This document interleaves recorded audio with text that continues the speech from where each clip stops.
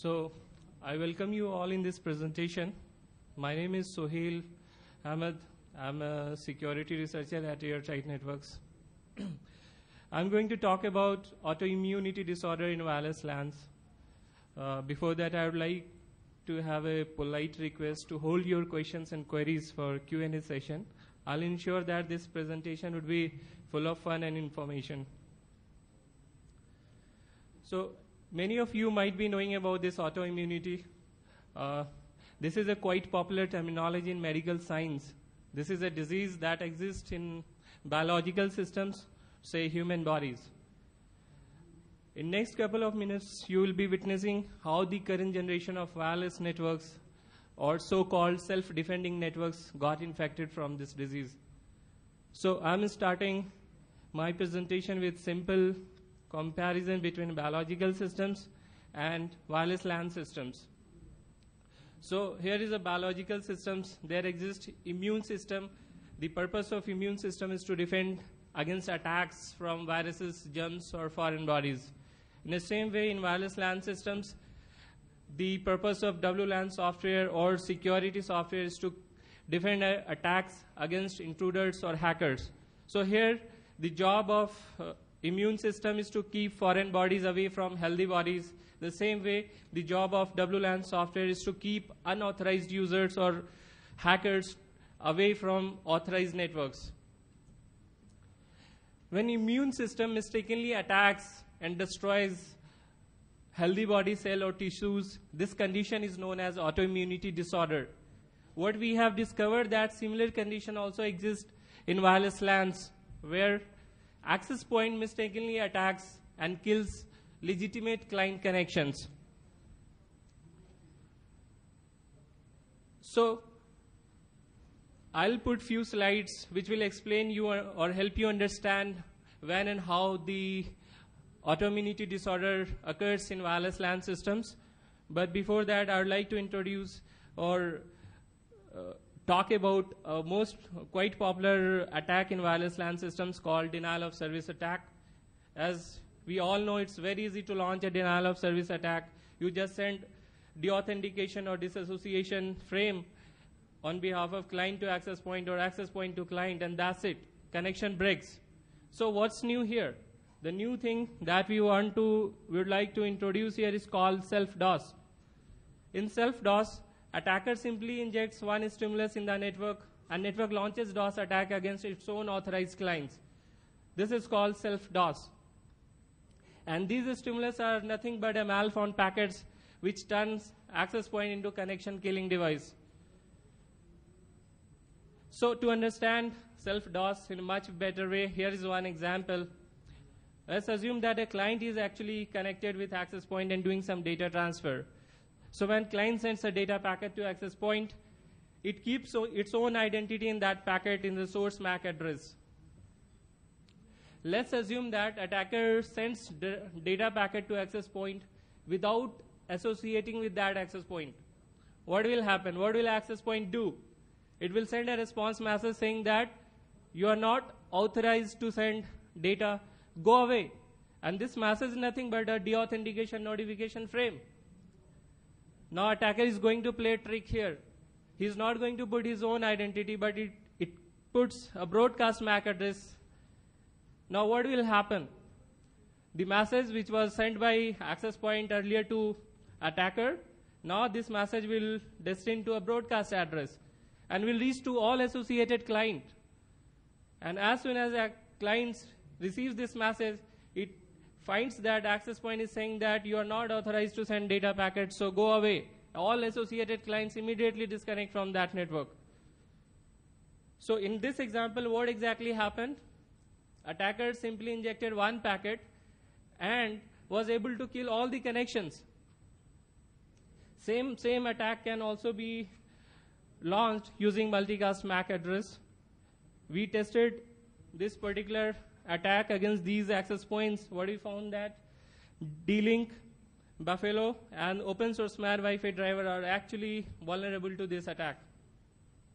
So are you thinking that this attack is just because of some coding bug present in the access point? The answer is yes.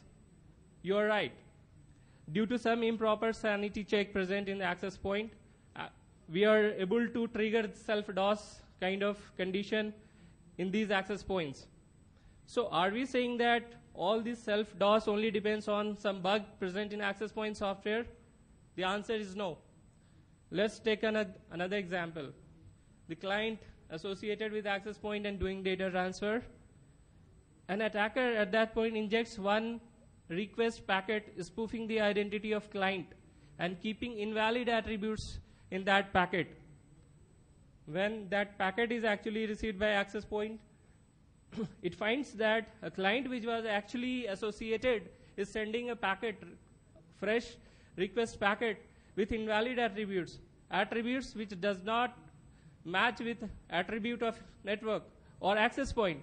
So access point send a response message saying that I'm going to tear down this association because attributes are not matching and the connection breaks. So in this example again, what exactly happened? A connection was actually disconnected, attacker simply injected one packet and able to break the connection. Now interesting question comes in our mind that why access point send such response message, why it breaks or deletes the existing connection. So if we see this response message, we'll find a special field called reason codes or status codes present in these packets.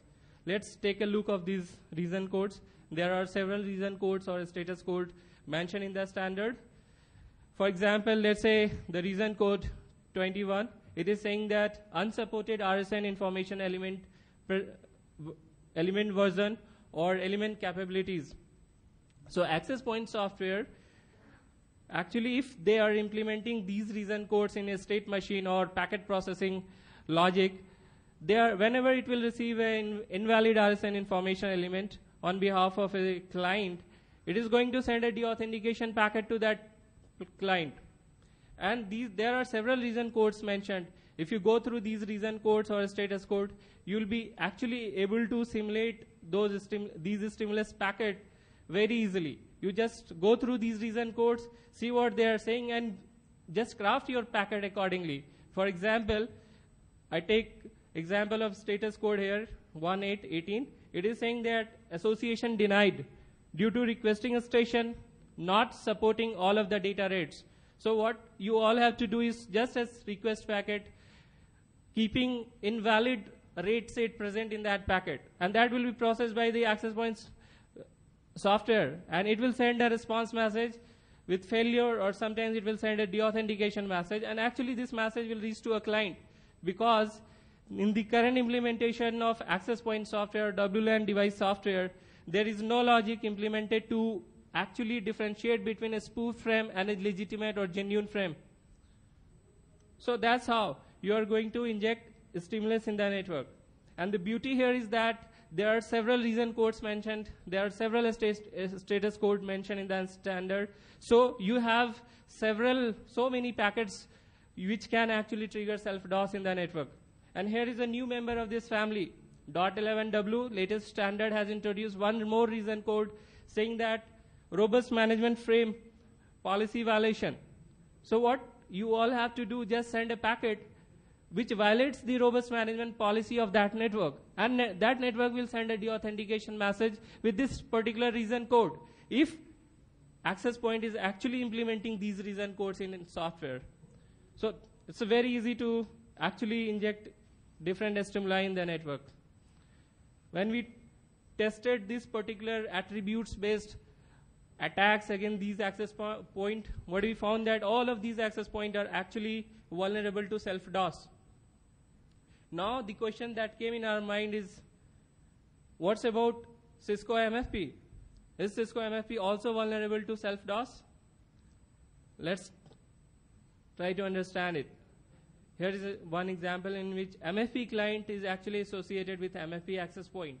And now attacker is going to send one SOC request packet, and it is a genuine request packet.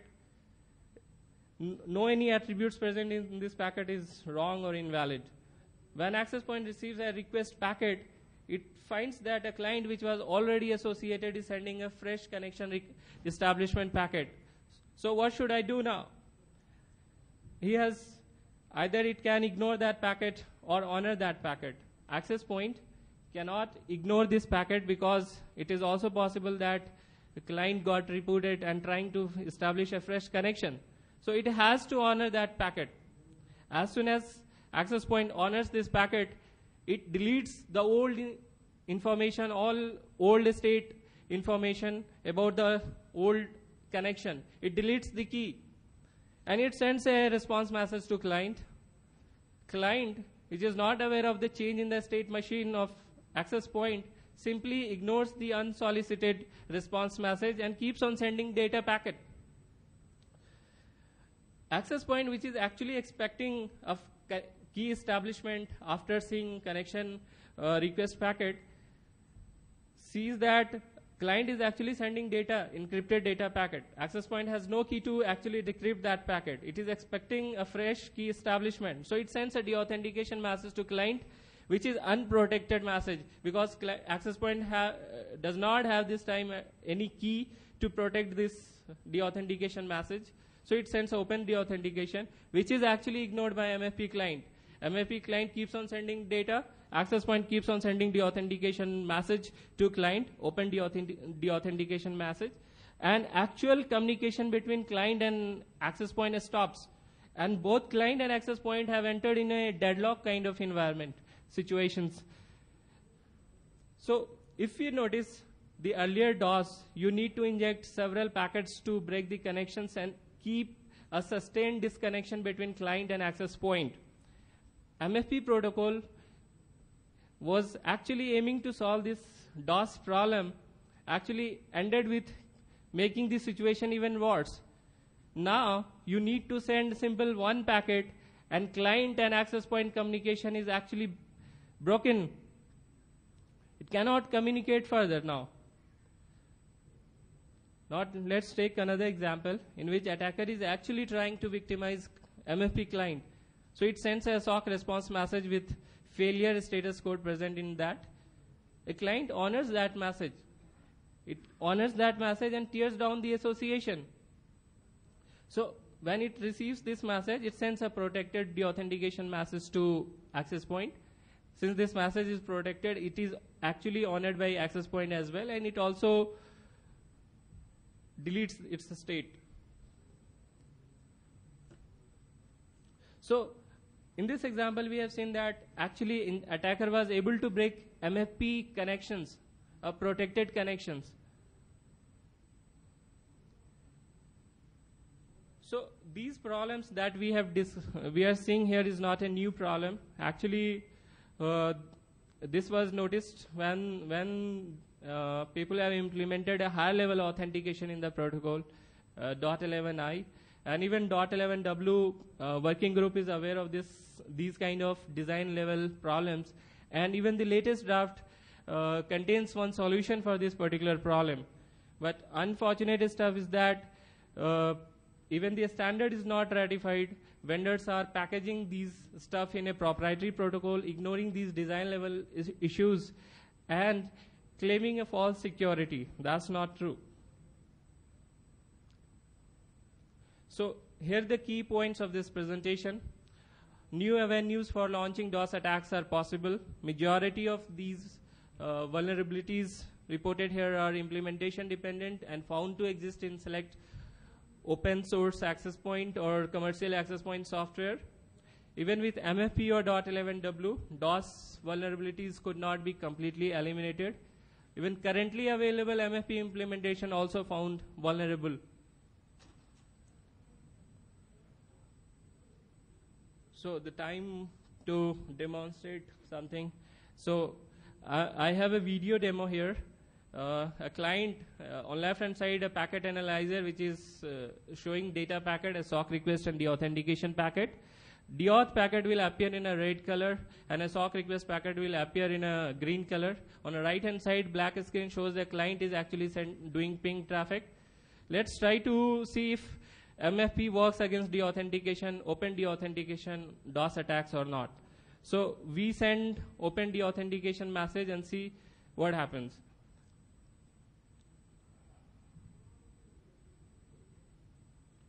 See, in red color, the authentication messages are coming up, and still ping traffic is going on. So MFP is actually working. Now let's say send a SOC request packet. You can see in green color a SOC request packet is coming up, and the ping traffic stopped. The access point client is still sending data packets. On left hand side, you can see client is still sending data packets because he's not aware of the change in the state machine of access point. Access point is sending the authentication packet which appears in a red color. But actual communication is not happening. The communication is broken. So the claim that Cisco MFPs, the claim that people are making that it's not possible to launch DOS attack, it's not possible to have man-in-the-middle attack or offline dictionary attack is not true. So the bottom line of this talk is that DOS attacks are here to stay. That's it. That's all, folks.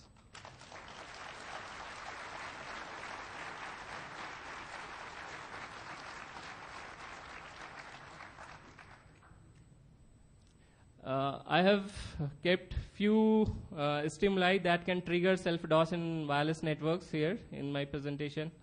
So if you are interested, you can go through these stimuli, and you can craft your own stimuli that can trigger self-DOS. I have explained the logic. Thank you.